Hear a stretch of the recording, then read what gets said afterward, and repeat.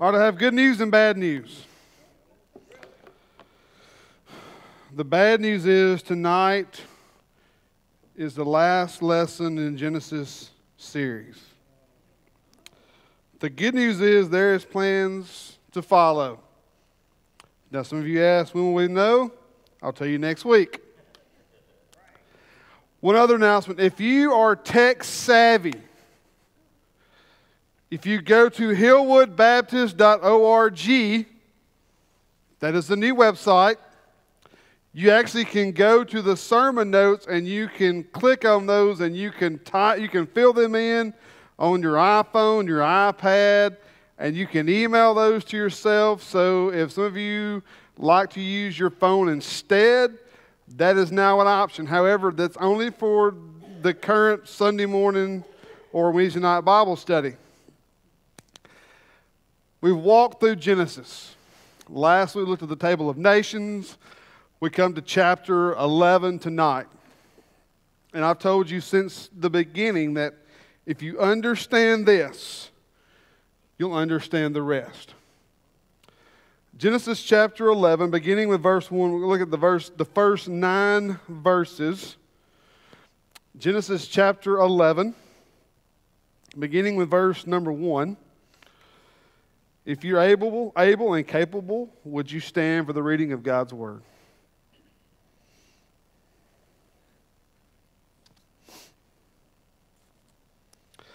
Now the whole earth used the same language and the same words. It came about as they journeyed east that they found a plain in the land of Shinar and settled there. They said to one another, "Come, let us make bricks and burn them thoroughly." And they used the brick for stone, and they used tar for mortar. They said, "Come, let us build for ourselves a city and a tower whose top will reach into heaven. Let us make for ourselves a name, otherwise we will be scattered abroad over the face of the whole earth."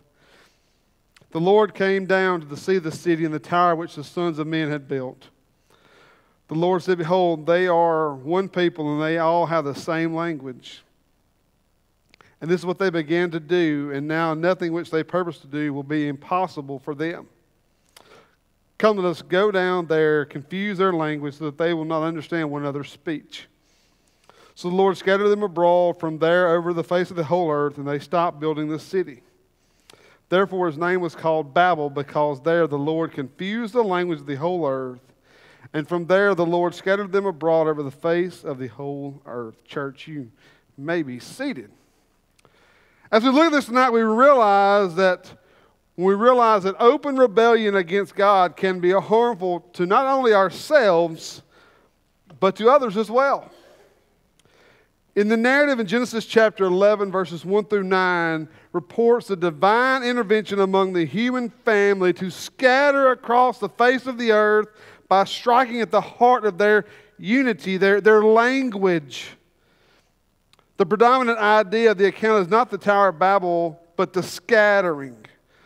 This passage will explain to the reader how the many nations came to be divided on the earth. The story contains God's judgment on the sin of the Shinarites. Their major error was not building of a city or a tower, but the attempt to unite and live only in one place. God's original commission, their sin as well, may be labeled hubris, that is, immense pride that led to disobedience. In addition to identifying their proud ambition, the story also reflects their anxieties. Tonight, if you have your notes, you'll see I have just 2 basic points. 2 main thoughts. There is some subdivision, but 2 main thoughts in this passage tonight. The first I want us to look at is pride can lead to rebellion against God. Pride can lead to rebellion against God. In the first verse, a short prologue to the account informs the reader that the entire race had a common language. Remember, this refers back to chapter 10, verse 1. The entire race had a common language. Man, wouldn't that be nice? I can remember I was talking to someone the other day about being in Russia and how hard it was. I mean, church, understand, you couldn't order McDonald's. I mean, you couldn't order. Only thing I remember was I want a Bolshoi Pepsi with ice because Russians don't drink ice. And Sbarro had Pepsi, and you can say Bolshoi Pepsi with ice, which means give me the absolute biggest, largest one you have with ice. And McDonald's was like, I want that. Well, that could be a Big Mac, a McDouble, a McChicken, or something else. And you can't say, well, that's not order because that's what you said. Well, you are right. Imagine if we all spoke one language, how neat that would be, but yet it'd be kind of boring. Imagine if we all looked like Gary, talked like Gary. How interesting that would be. The whole earth had one lip to indicate the speech, one vocabulary to indicate the content of what they said, and the entire race is united in one language. However, when we come to verse 2, it came about as they journeyed east that they found a plain in the land of Shinar and settled there. Pride can lead to rebellion against God. But we're also careful in that rebellion, disobedience to God's word can happen. If we're not careful, the narrative records that the human family migrated off east and settled in the region of ancient Babylon. That should be key to you. If you're Old Testament scholars, you know how important Babylon will be, not just now, but in the course of Old Testament history. Remember, they will wind up spending 70 years in Babylonian captivity. And so as they begin to travel off to settle into the region of ancient Babylon, that verb there describes that journey. It carries the idea of Bedouins who were moving tents by stages. Their wandering continued in earnestly direction for Armenia, but yet they settled in Shinar, where they found a plain. This valley of the world, as Talmud calls it, became the designated place for the nomad settlers.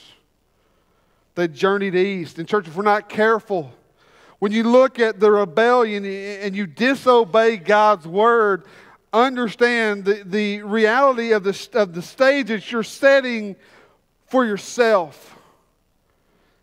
You're putting yourself in harm's way. You're putting yourself in a dangerous situation. Pride can cause us to disobey God's word. Secondly, pride can cause us to disobedience leads to proud ambition. Disobedience leads to proud ambition. Look in verse 3. They said to one another, come, let us make bricks and burn them thoroughly. And they used brick for stone and they used tar for mortar. Now understand, they're happy making bricks right now. Wait till they get to Egypt. That will change. And so you have the ambition here. In verse 3, they made bricks. And they begin to realize that we can make brick and stone. And, hey, this is neat. Let's see what we can do. And so in verse 4, they said, come, let us build for ourselves a city. Now, understand me. There's nothing wrong with that. There's nothing wrong with building a city. However, if you notice, the verse does not stop there. And if we're not careful, the pride reaches the point of saying, I'm never content. I've got to have more. I've got to have more. I've got to have more. And we reach a point, we're never content. Because the world outside those doors says what? You need a big house, a big 401k, a big, nice, flashy car. You need all of these wonderful things of the world, and the more stuff you have, the happier you're supposed to be, and that is a lie from the pits of hell. And they realize that, hey, we can make a city, but oh, that's not enough.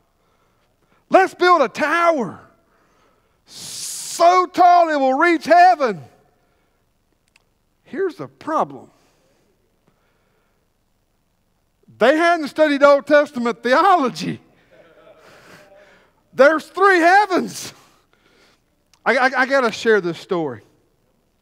A few weeks ago, Kinsley had a chance to go meet up with her former class from Mississippi at the space station. And so, being the wonderful person that I am, I booked a tour guide. And I was sitting beside him. And we're looking at all these pictures of outer space, and I'm thinking, man, God did all that.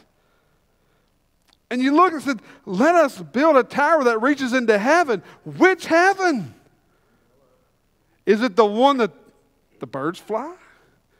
Is it the one that the stars are in? Is it the one that God occupies? Which heaven? Because they weren't content with enough. The city wasn't the place to stop. And church, if you look at the pages of Scripture, rebellion and pride is what drove everything. Pride is what caused Satan to be kicked out of heaven. He wanted to overthrow God. So, Brother Jeff, you're a little bit excited. I don't know if I'm excited or I'm just that tired. I don't know which one it is. Pride leads to ambition. I said, let us build a tower. A tower so tall, a fortress, an acropolis, one that would touch heaven. And disobedience leads to proud ambition. But thirdly, disobedience, as I've already mentioned, is fueled by pride. And if you're not careful, church, please hear me. A wise person once said, pride comes before the fall. And if we're not careful, pride, arrogance, ego can begin to set in. And that's what happened here. That they reached the point that they wanted something to be proud of. And I understand there's nothing wrong with being proud of things. I mean, please hear me. There are things in my house that I'm proud of that probably may not matter a lot to you. There's things in your house that mean a lot to you that may not mean a lot to me. And there's nothing wrong with being proud of things. But when that thing or things becomes another God, we're now skating on thin ice. We now find ourselves in the proverbial boat going down the proverbial creek with a proverbial hole in the boat and no proverbial paddle, going over a bunch of proverbial rocks. And if we're not careful, when our lives are fueled by pride, it can cause us to look at things differently, not think clearly, and not count the cost of what is to follow. Again, Hillwood, please hear me. There's nothing wrong with being proud of things. Let me ask you a question. How many of you are grandparents? How many think your grandkids are the best kids ever? Amen. Okay, now, how many of you are great-grandparents? See? Any great? Just out of curiosity. We got one. See, Becky's great times two. Now again, your grandkids they're the best ever. Same thing with your kids. Your kids, because why? They're yours. Again, there's nothing wrong with being proud of certain things. It's when pride, like they begin to build the city, realize it wasn't enough. Let's make a tower now. Let's make something that's bigger because this wasn't good enough. And so we look at this, church, we see that again, pride leads to rebellion against God. And please hear me.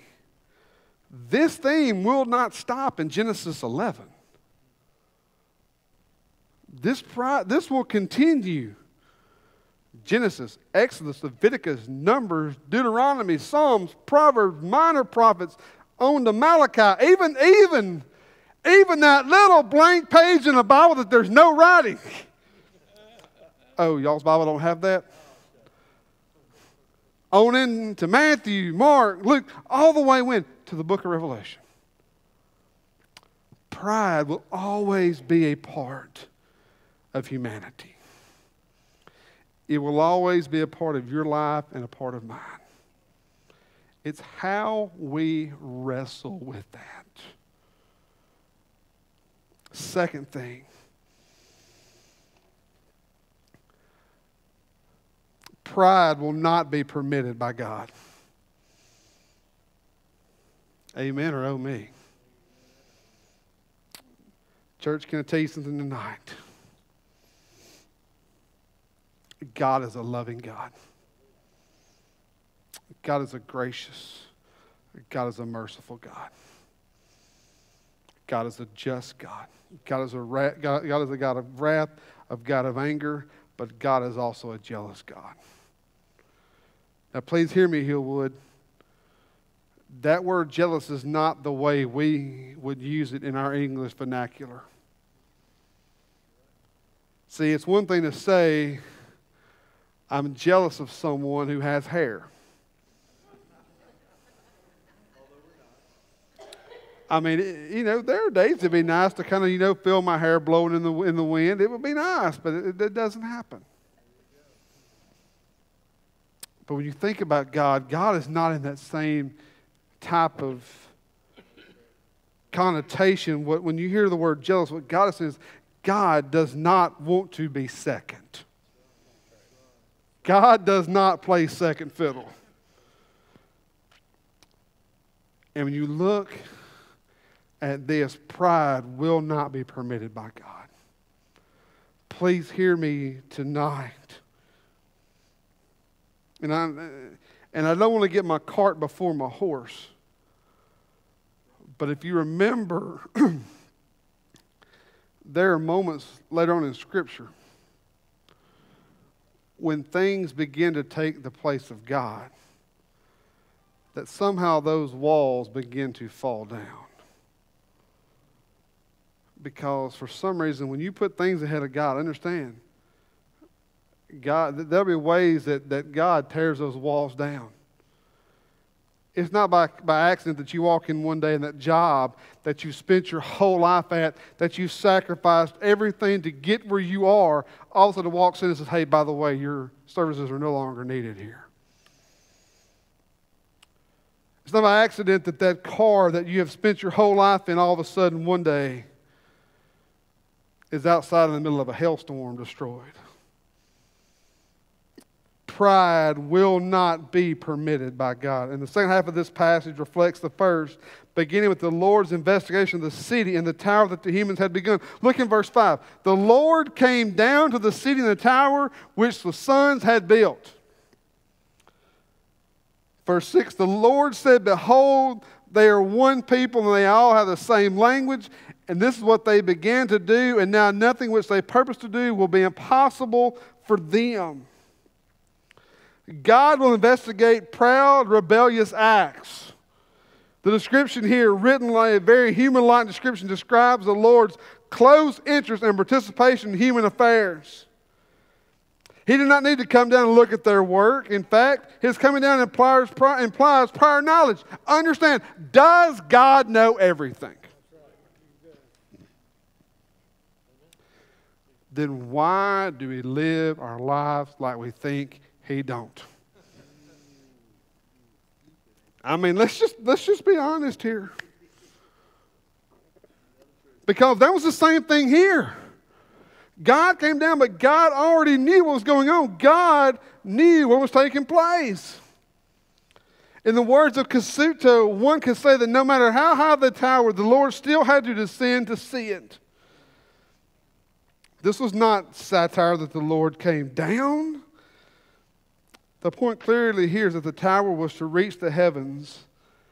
However, I love this. I love this. It fell short. It fell short.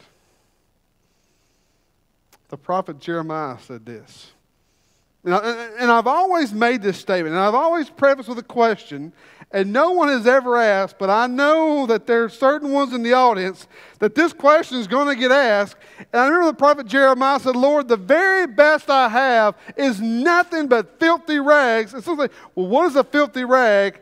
If you want to know, see me after service. The very best I have. And they built a tower, but it fell short. Church, how many times in our life do we strive, but we fall short? How many times we strive, but we fall short? To be honest, if I look at my life and I try to measure up to God Almighty, I will never measure up. I'll never get there. But that doesn't stop me from striving to be like Him.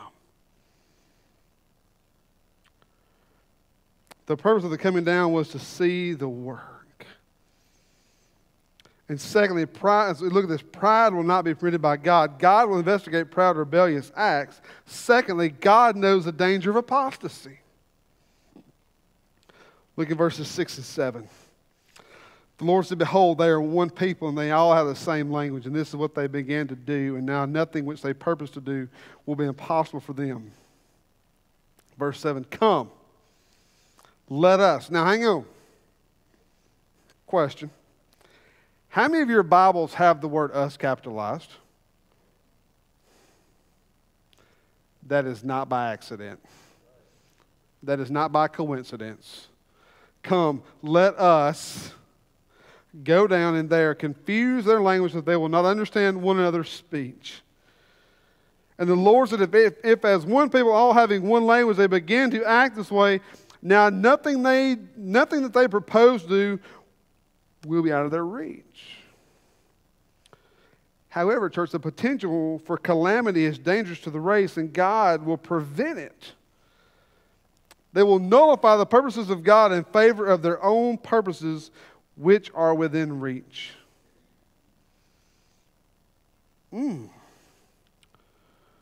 Come, let us go down and confound their language that they cannot understand one another. That's interesting. Because just a previous chapter, they all spoke the same language. And honestly, until about this verse, they all still spoke the same language. And God says, now let's confuse them. Let's confound and let's jumble up all the languages. The year was 1996. For those of you that are wondering, I was 11 years old.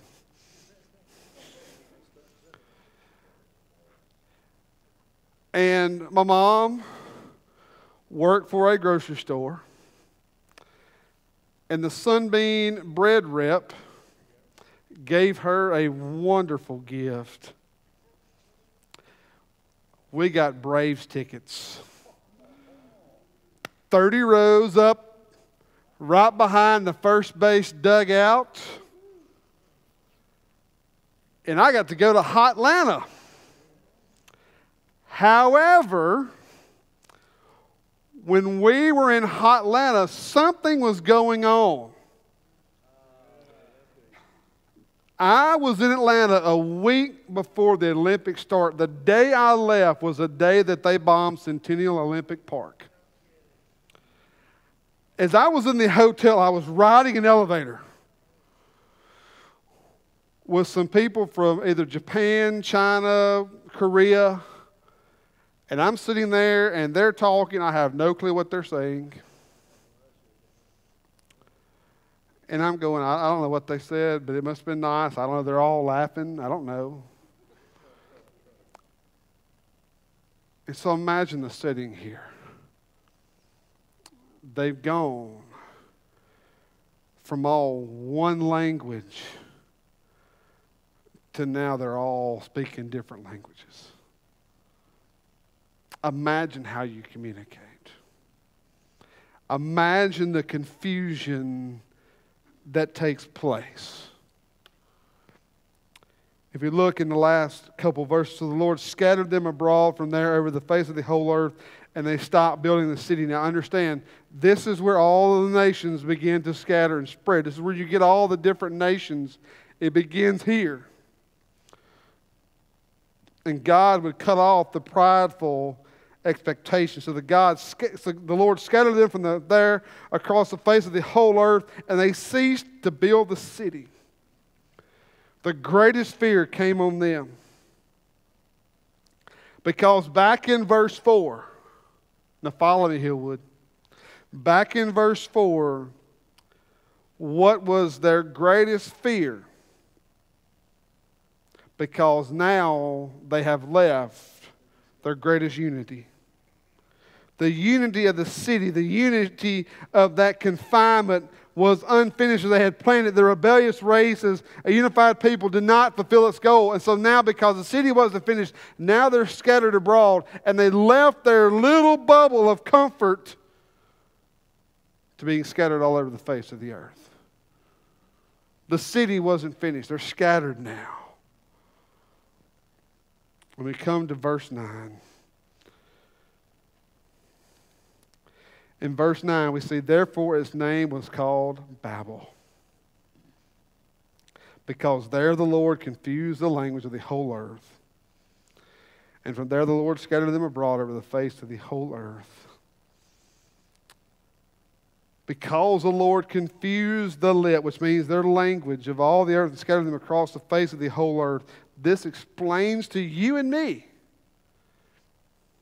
how the nations came to be scattered abroad.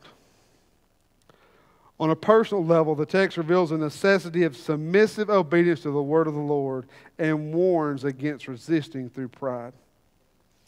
Those who humble themselves in this way before God, God will exalt.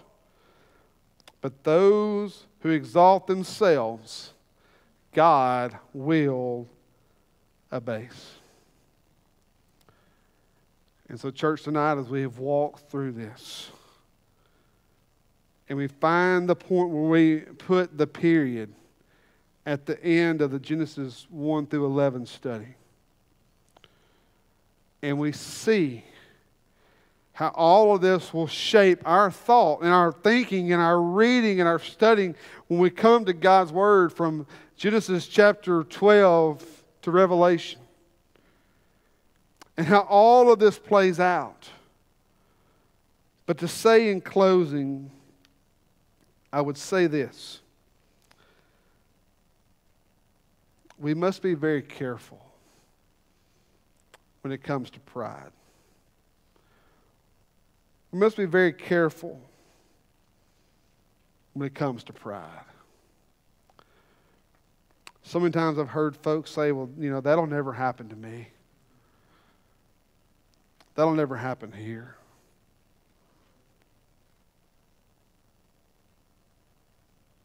And oftentimes those that say that are the first to fall. It's easy to get caught up with everything else. It's easy to let all the things steal the focus of what's important.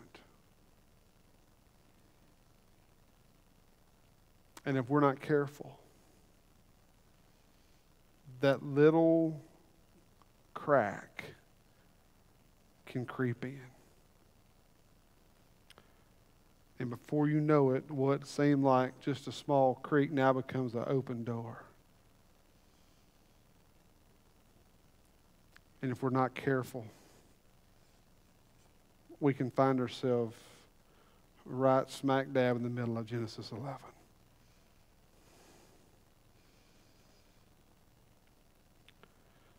We can think we built up all these things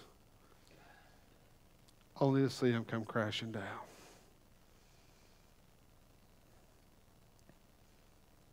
It was kind of unique that Bethany mentioned Vacation Bible School. Because Vacation Bible School has changed since I was a kid. I mean, now they got all these neat-looking snacks. I mean, we got the little Walmart cookies and Kool-Aid, and that's all you got. But I remember learning songs. One of those was, "The wise man built his house upon the rock." And how often, if we're not careful, that pride can cause us to build on the wrong foundation.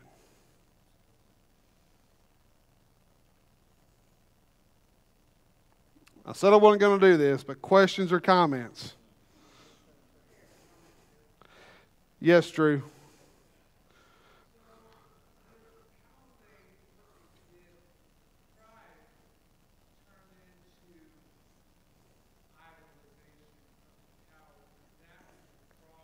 Mm-hmm.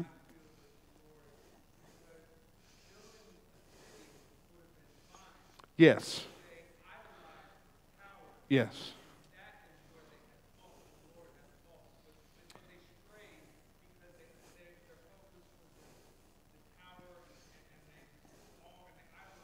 Mm-hmm. That is correct. Yeah, what Drew's saying is that, like I said, the city would have been fine, but it's the lack of contentment. I want something more. And that's where the pride comes in. Good word, Drew. Good word.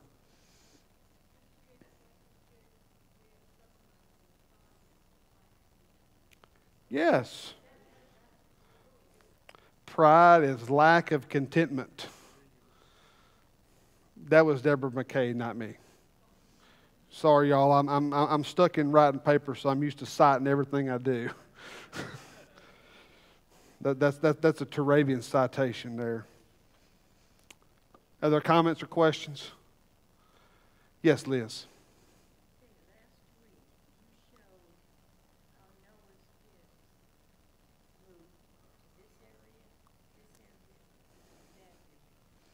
Mm-hmm.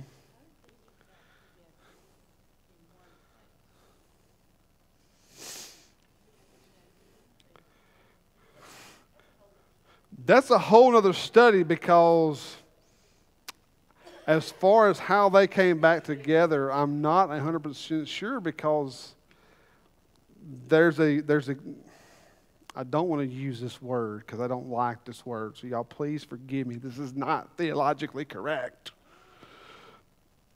There's a gap. And I'm not discussing gap theory, but what I'm saying is that there's a gap between the end of chapter 10 and chapter 11. And you see that multiple times in Scripture. A great example. What happens to Joseph, the father of Jesus? At 2 years old, and at 12, he's with Mary, and they lose Jesus, which that's another. And then it's like Joseph disappears. So to answer the question as far as how they got back together, I'm not 100% sure to tell you. All I can say is that faith has to step in and go, okay, God, you brought it back together. Yes, Rob.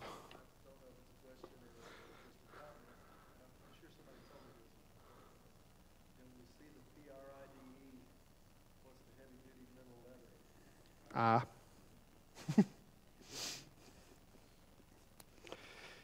Yes, Miss Becky.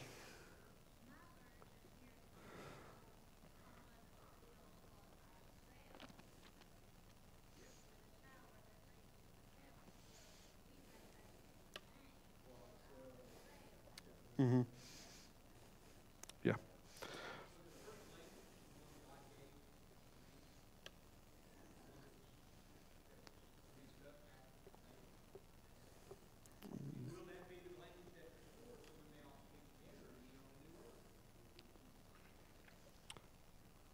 That's a good question. That's another sermon.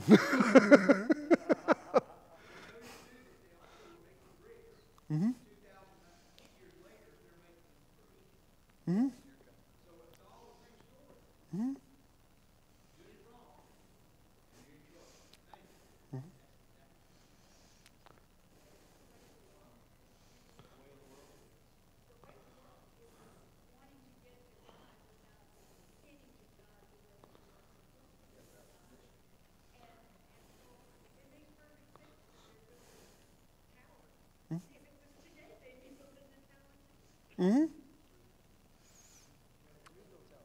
Yes, Mr. Dewey.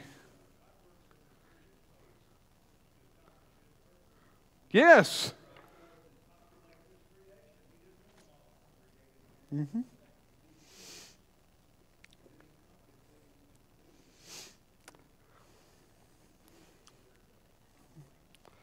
I agree.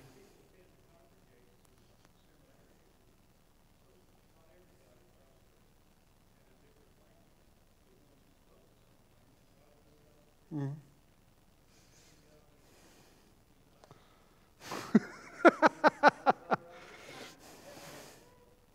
Yeah, if you're in the book of Genesis, if your last name was I, you're probably going to be okay. Yeah, if you weren't an Ite, you're probably the black sheep. But I would agree. It is amazing how God does all of this without our input. Any other questions or comments? All right. Gary, do you have a question?